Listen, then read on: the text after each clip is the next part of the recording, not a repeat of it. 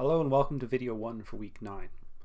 In this video I want to talk about what I identified as one of the major themes of the course, the idea of symmetry. And what we mean by symmetry is something more general than the sort of public notion of symmetry, of a shape being preserved. I want to preserve all sorts of things. I want to say what transformations, in our case linear transformations, preserve shapes, preserve operation, preserve objects, preserve all sorts of things. And we can think of many of the definitions in this course as preserving something. Even back to the original definition of a linear transformation, what was a linear transformation? Geometrically, it was a thing that preserved linear subspaces.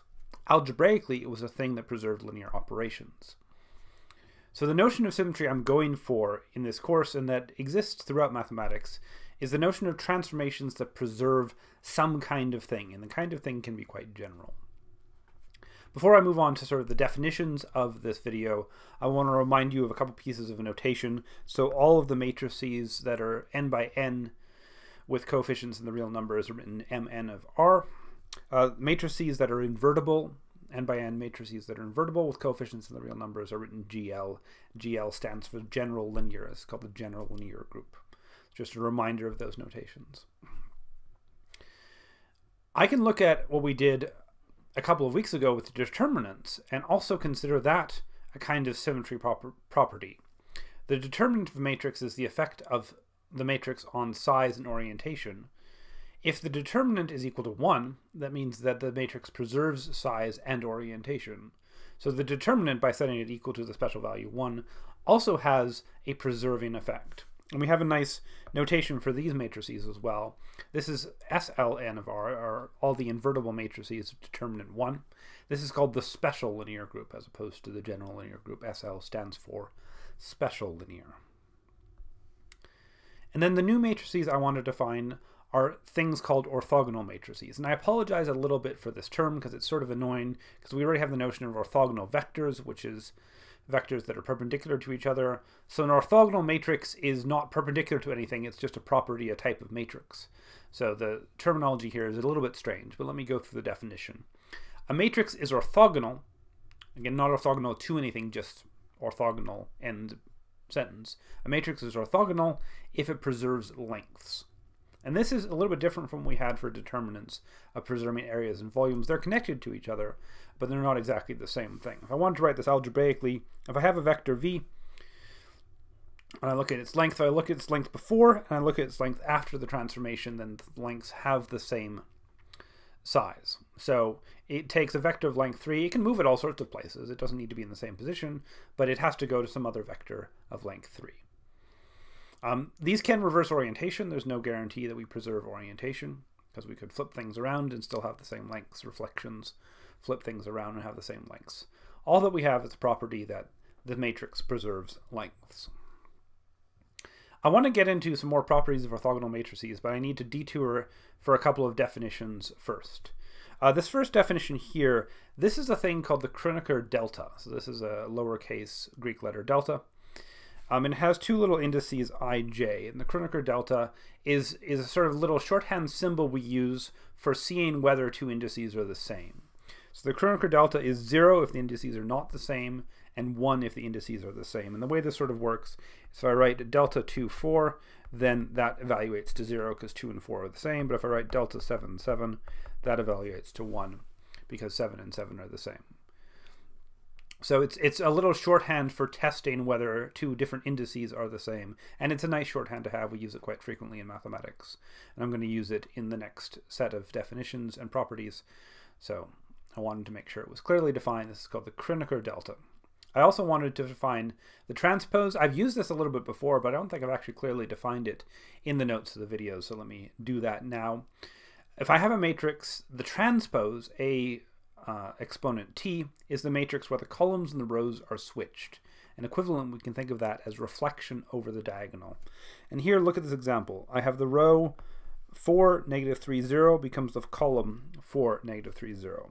I have the row 2, 12, negative 3 becomes the column 2, 12, negative 3. I have the row negative 15, 2, 3 becomes the column negative 15, 2, 3. So the rows become columns and the columns likewise become rows. And if I look at the diagonal -4, 12, 3. The diagonal stays the same, but things across the diagonal are flipped. So this 2 and -3 become -3 and 2. Those are flipped. Those 0 and -15 become -15 and 0. This 2 and -3 become -3 and 2. So I flip everything over the diagonal, and that has the same effect of changing rows and columns. All right, so that's the Kronecker delta, and that's the transpose. With those two definitions, I can give a bunch of alternative definitions of orthogonal matrices. So this is the one I started with. Orthogonal matrices preserve lengths. It's equivalent that they preserve dot products, and that makes some sense because dot products are related to lengths. Preserving dot products seems a little bit more general, but it turns out to be equivalent to preserving lengths. If all the lengths are preserved, then the dot products are preserved. And by preserved, what I mean here is that if I do a dot product before, or if I do a dot product after, I get the same result. This is neat. An orthogonal matrix, its inverse is its transpose. So the transpose we just defined, in general, is a different kind of matrix entirely. It doesn't have to have the same kind of properties at all. But for orthogonal matrices, the transpose is actually the inverse. And we can state this as A times its transpose is equal to the identity. So this is just restating what the previous equation said. This makes these matrices really easy to invert because the transpose is easy to calculate. If you want to think about computational complexity, then calculating inverses involves row reduction, which is a lot of work. Calculating transpose is just reordering your array, which is as simple an algorithm as possible. So having easy to calculate inverses is really convenient.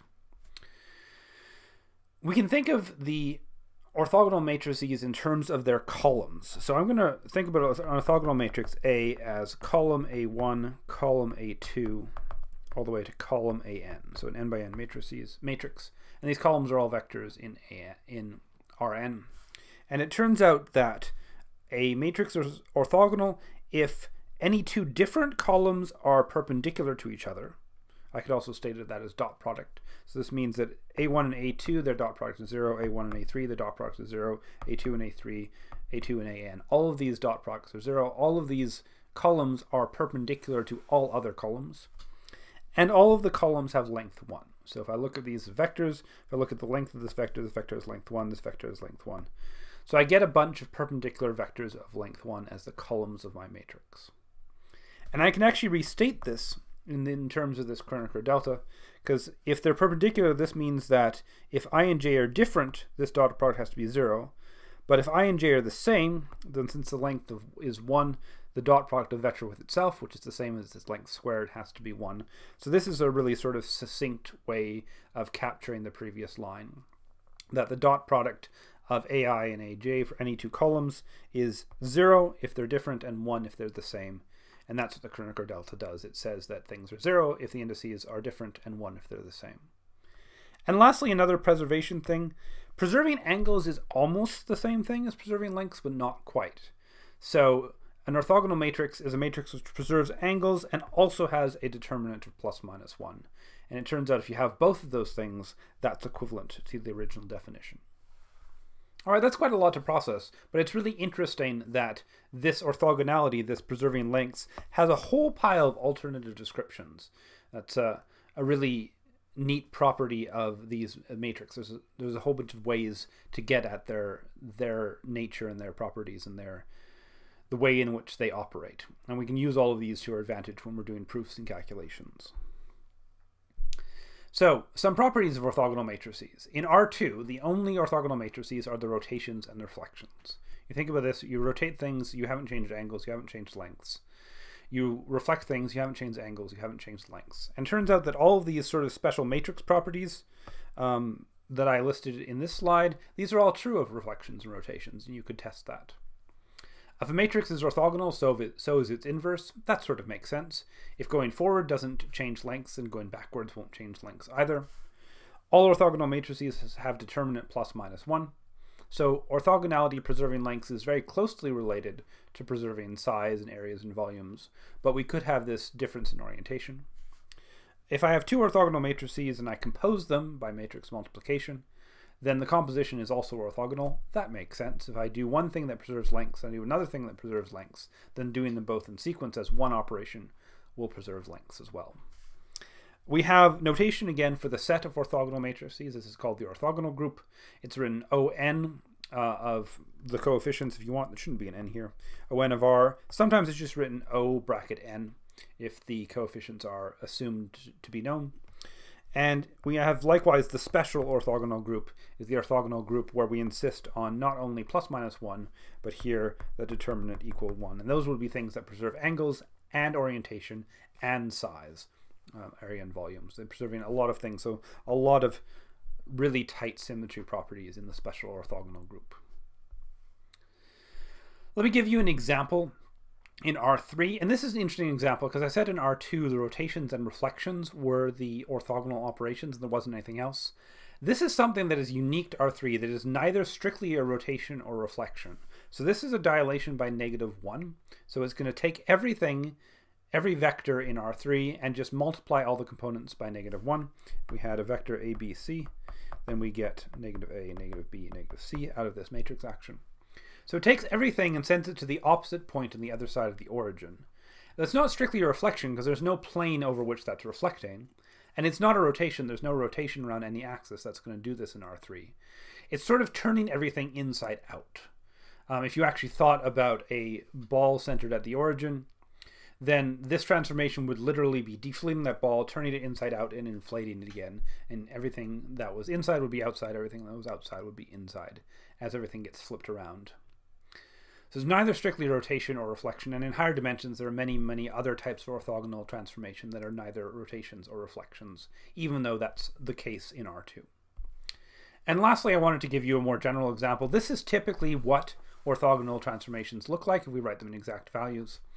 I have 3 columns, and if you test the dot product of any of these columns, you'd find that the dot product of the columns is equal to 0. Let me look at the first 2. So I can ignore the denominators because I can scale a vector and not change its direction. So if I sort of looked at 5, -3, -2, dot, -3, -7, 3, then that's going to give me 5 times -7 is this is a -3, is -15 plus 21 minus 6. That is in fact 0. And then scaling it by root 38 or root 67 is just going to be 0 over root 38 times root 67. Still going to be 0. And you could check that the first and the third and the second and the third are also orthogonal to each other.